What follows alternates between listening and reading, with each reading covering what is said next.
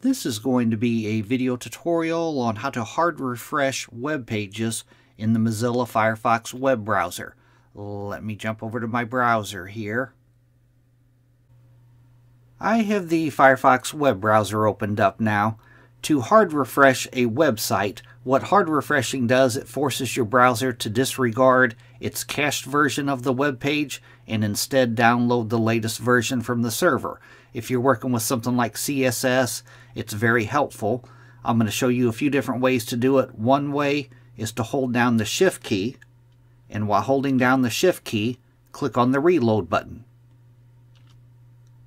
It will reload a fresh version of the web page. I happen to be using a Windows PC right now. If you're on a Windows PC, you can hold down the Control key, and while holding down the Control key, press the F5 key. That will also hard refresh the web page. Another way is to hold down Control, Shift, and press the R key. If you are on a Mac, you want to hold down Command, Shift, R.